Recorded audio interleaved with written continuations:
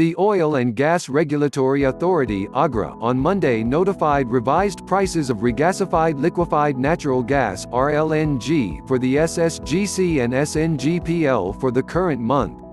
The Oil and Gas Regulatory Authority (OGRA) on Monday notified revised prices of regasified liquefied natural gas (RLNG) for the SSGC and SNGPL for the current month. According to a notification, there is $0.36 per Mmbtu million British thermal unit decrease in the sale price of imported RLNG on the system of Sway Southern Gas Pipelines Company (SSGC) for the month of January 2020 as compared to December 2019. The new price of the RLNG for SSGC system has been fixed at $10.4602 per Mmbtu, which was $10.8234 in the last month.